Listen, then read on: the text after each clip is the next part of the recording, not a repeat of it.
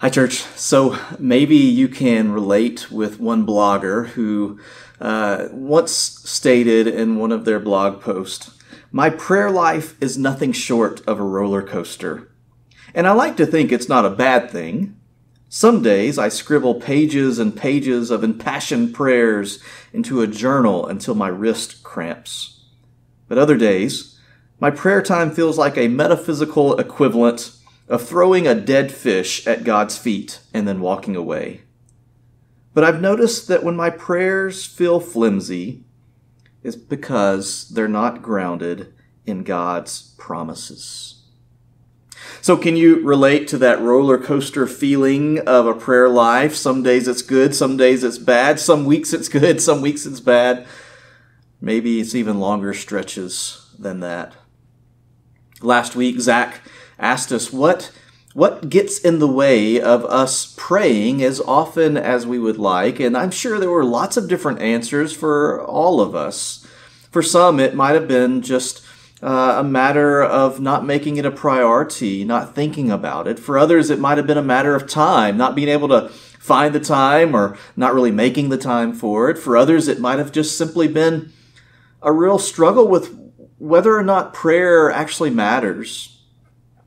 And I know for some, it might have come down to just the language of prayer, not sure how to pray, not sure what to say when you pray, really wrestling with the language of prayer. So today, my message is really simple. It's going to be this. If you really struggle with the language of prayer, if you struggle with knowing what to say in prayer, consider praying Scripture.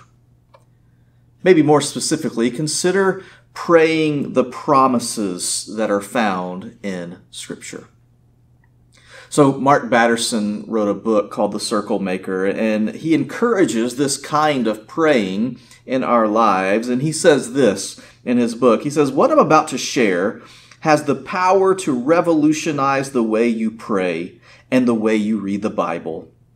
We often view prayer and scripture reading as two distinct spiritual disciplines without much overlap. But what if they were meant to be hyperlinked? What if reading became a form of praying and praying became a form of reading?" So praying Scripture is not a new idea. It's actually an ancient tradition of Christianity, and a lot of Christians today are rediscovering this ancient practice. And I want to tell you kind of up front that in all honesty, this is not a strength in my life. It really isn't. I wish to do it more. I want to do more of this, but it's not really been a strength in my life. Now, Taylor Penrod, on the other hand, this has been something that she's really adopted in her prayer life, and it's really become important to her. And in full transparency, many of the things that I'll be sharing in this sermon come from Taylor, and Taylor's actually preaching this sermon in our instrumental option of our online worship experience. So feel free, if you want to stop this video and go to the instrumental portion and watch her preach the sermon there, because I imagine it will be better than what I'm going to be doing. But she has this great practice of, one, she loves to pray sort of on location.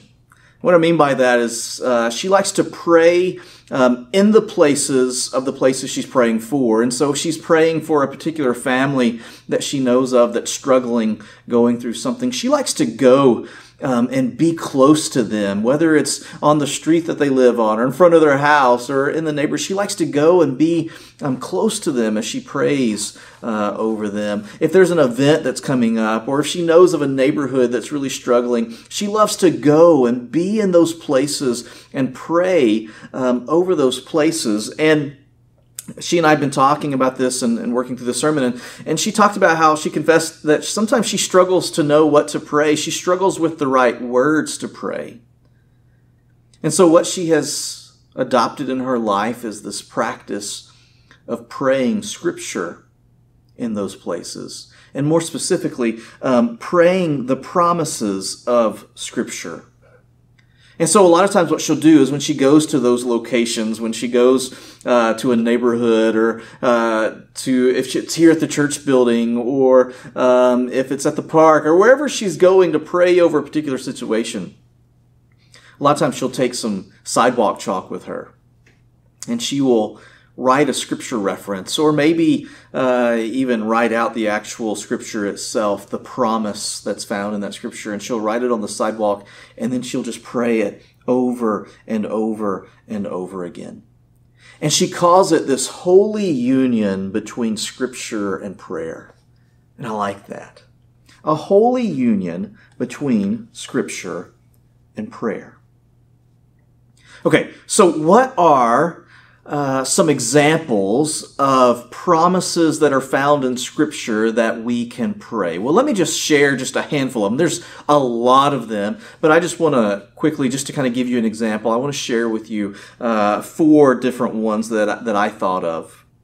John 14 and verse 27, "Peace I leave with you, my peace I give you. I do not give to you as the world gives. Do not let your hearts be troubled, and do not be afraid." That promise of peace.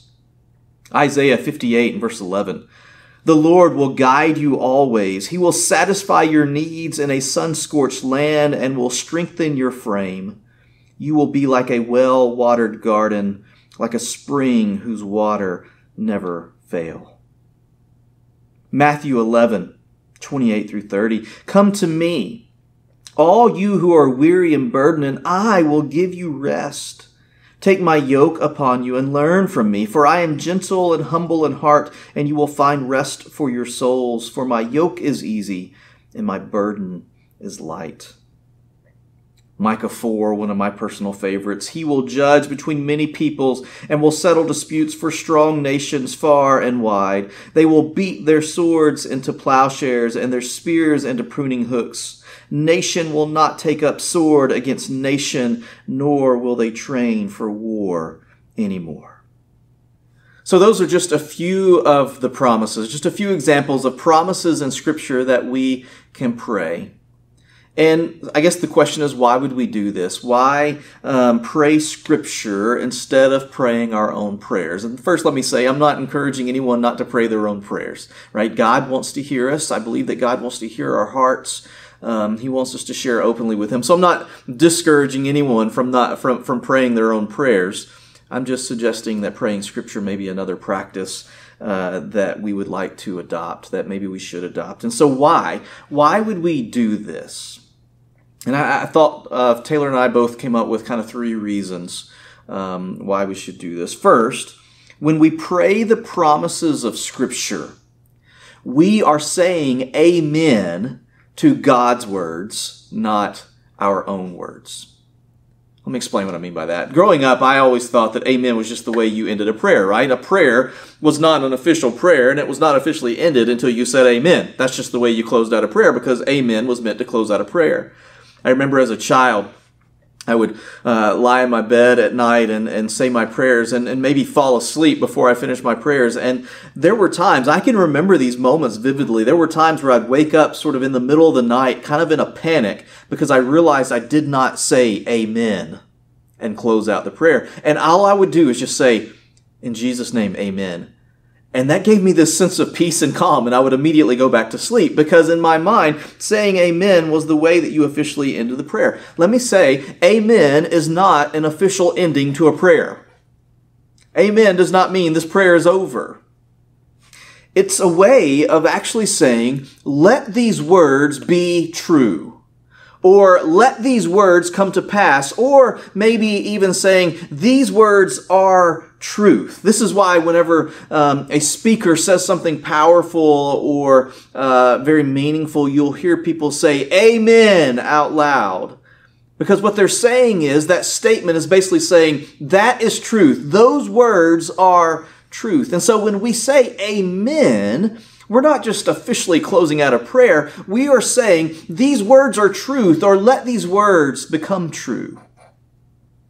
And so when we pray the promises of Scripture, when we verbalize the promises that God gives us in Scripture, when we verbalize those in prayer and then we say amen to them, we are actually laying claim to those prayers. We're laying claim to those promises that are found in Scripture.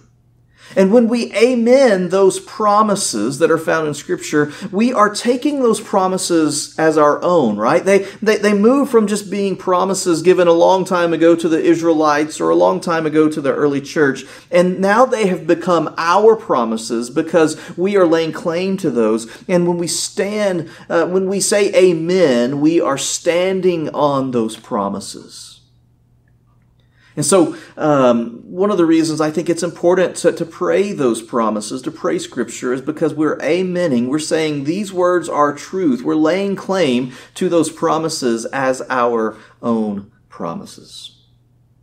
A second reason that I think it's a really cool practice to get into of praying Scripture is because Scripture just seems to dream bigger than we can dream on our own.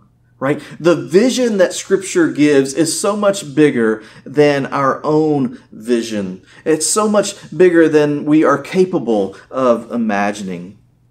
Right? It's hard to imagine a world with no war, yet Scripture takes us there. Scripture invites us into that vision to believe in a place and a time where there'll be no more war. It's really hard to imagine a place of perfect peace where there is no fear and nothing to be anxious about. But Scripture gives us that vision. Scripture invites us into that place when it's hard for us to imagine that because it's so much our reality. Scripture gives us a bigger vision. It's hard to imagine a world where all nations and all tribes and all people and all languages can come together and give praise to God in one voice. With all the racism that's going on in our world, it's hard to imagine that scene, but Scripture invites us into that vision.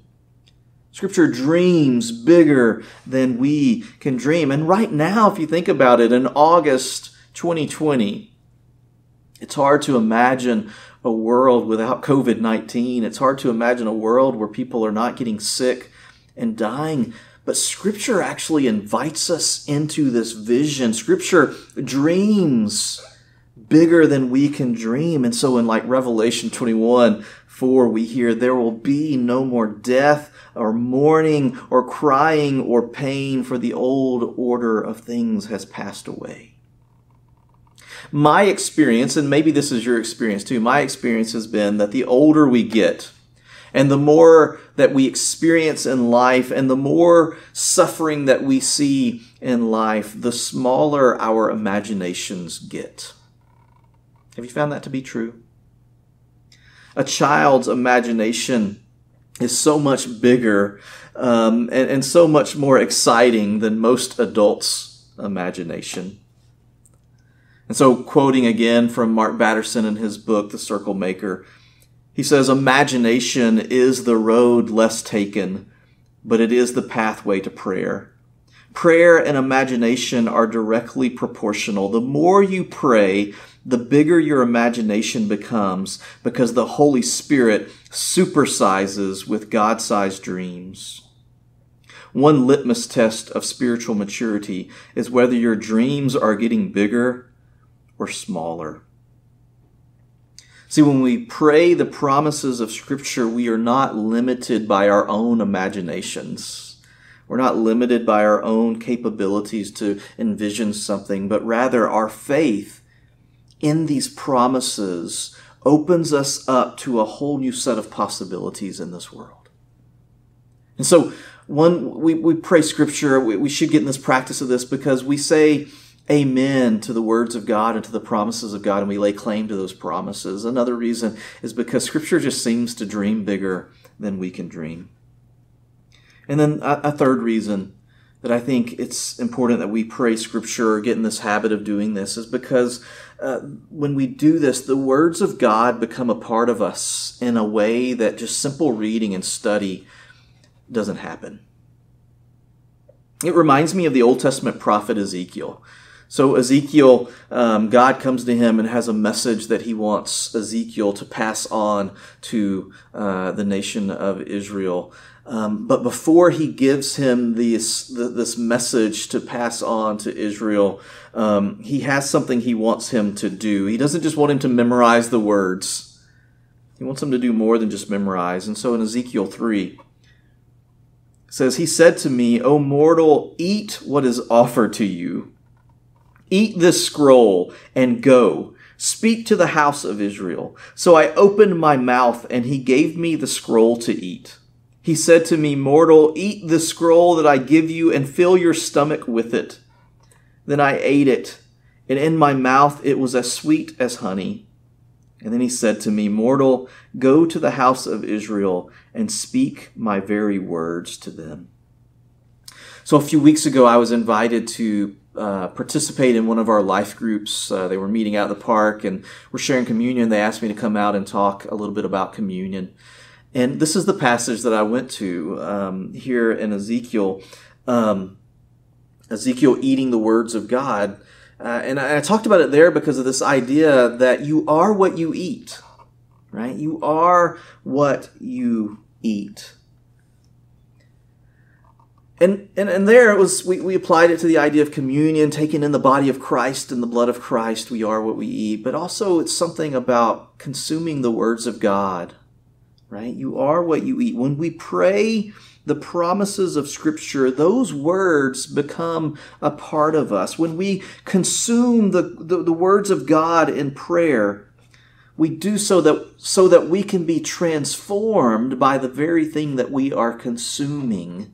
And so we consume the words of God in prayer. We take those words and those words of promise and we consume them and we pray them so that they can become a part of us in a way that just simple reading and a study and dissection of the Scripture, it doesn't really become a part of us in the same way as praying those prayers and claiming those Scriptures as our own.